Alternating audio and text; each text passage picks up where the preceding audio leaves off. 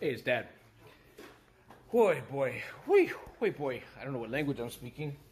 Wait, boy. But I feel this. I feel this a lot. But what do we do? What do we do? We keep pushing forward. We keep doing our best. We keep working our hardest. And you're a mom too, so you know it's like if we don't do it for ourselves, we do it for our kids, right? We got to keep pushing. We got to try to do the best. We got to try to be the best role models we can be.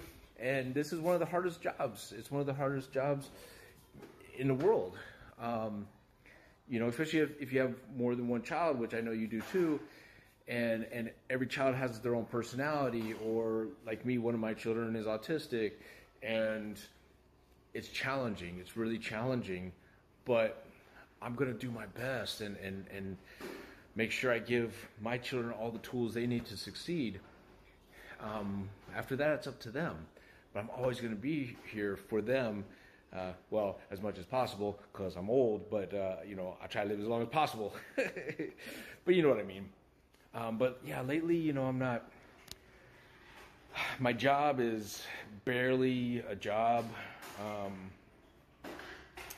and I do feel like I'm failing my family. I really do, and that's what I'm dealing with right now. So I totally feel that.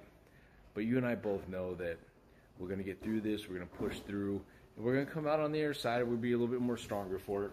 You know.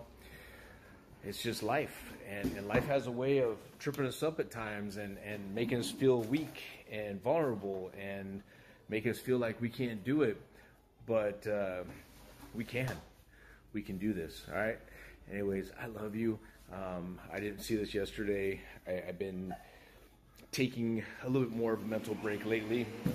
So I mean, even today, with all the birthday wishes, and thank you so much, everybody. That's watching this and has you know, said something. Even today, I'm not on a whole lot. I'm trying to answer some stuff. I'm trying to show my love, but I'm still working through some stuff. Yeah. Anyways, I love you guys. I'll talk to you.